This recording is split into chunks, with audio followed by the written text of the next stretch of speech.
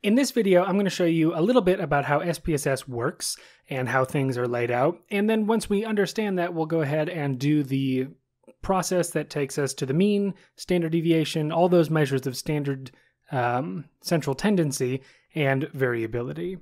So this is the first thing that you see when you open up SPSS. I went ahead and opened it up as the program, and then I just double-clicked this part here that says Open Another File. And that gave us my option to pick out which file that I want. If you just open up any of these files, of course, SPSS will boot up and open that data set automatically. For now, we're going to go ahead and work with the new drug data set, which will be available to you as you go ahead and do this tutorial. So let's open that one up. Open it. And there it is. Okay, so here's the whole data set. This is a pretty simple one. There's only a few variables, but you can see the tab that we're in the lower left corner is called Data View. And in this tab, what you can actually see are all of the data themselves. The numbers, the codes, the text that goes into here. So this is the raw data. So it's organized. If you're familiar with Excel, it looks a lot like that, like a spreadsheet there, where you've got labels up top and then information below. If we just wanted to know a little bit more about what variables were in the data set, we would go down here to the other tab called Variable View. If you click here, down in the lower left corner, it opens up just a list of the variables in your study. So here we have the subject, the treatment, the gender, age, before and after measures of blood pressure. If you want to make that a little bigger, you can go ahead and just expand by grabbing this little connector. But alongside that, you can see a bunch of other information about what variables are in this data set. So here, under Type, you can see string is what SPSS calls anything with text in it. So any essays or written out pieces of information are string variables, but the rest that we're going to be doing statistics on are the numeric variables. Here is where you can encode the different values associated with your variable. So let's say for gender, we had some distinct categories that we used to assess gender, and they're coded for, 1 equals male, 2 equals female, etc.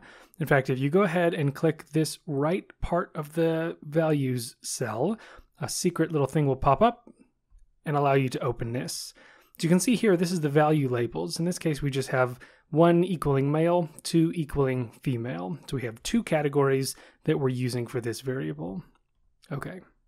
Same thing here. If we look at the treatment, we have either the control group or the new drug group. This is a study where they gave people a sort of experimental drug to see if it would reduce their blood pressure. So here you can see that the control group is coded as 0 and the new drug group is coded as 1. Okay, same thing goes. These ones don't have categories, so we don't label them. And finally, the last thing that's important to consider is this measure type. So this is where you see the difference between nominal variables and scale variables. We already know that nominal variables are those with categories, like treatment, where it's either one category or the other, whereas scale is something like equal interval or ratio level variables, anything that's along some continuous scale. If you go ahead and click the right button, you see that there's the option to have ordinal data, but for now, let's just ignore that that's a possibility. Let's just deal with nominal and scale variables. Okay, so you can see this is how the variables are laid out. Let's go ahead and go back to our data view, and we can see all the numbers that are there. We can scroll down and we can see that there are 50 people in this study. One thing you might want to do, though, is you notice that even though we had labels for treatment and gender, they're showing up still as 1s and 0s and 1s and 2s, right? So what are we going to do? How do we deal with that?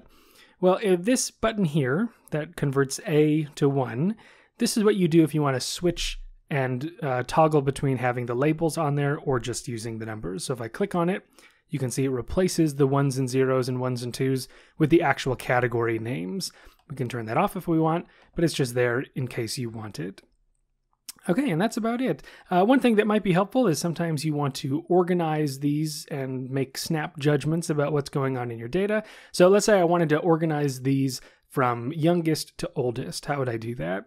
Well, if you want to just click on the variable and right-click, I should say, you have the option to sort ascending or sort descending. And either one of those will help you to put put each of those scores in order from biggest to smallest or smallest to biggest. So let's go smallest to biggest. All right, so now you can see it just reordered everything now that we're going from 45 all the way to the oldest age in this study, which is 75, right? And you can see everything else got jumbled up. So it used to be sorted by this, now it's being sorted by age. I could do the same thing if I wanted to sort by the before blood pressure from the highest to the lowest, and it does the same thing. Okay, so if you're ever interested in sorting people, that would be how you do it. Okay, so for now, I think that's about all you need to know as far as getting familiar with SPSS. In the next video, we're going to use this same data set and do descriptive statistics on it.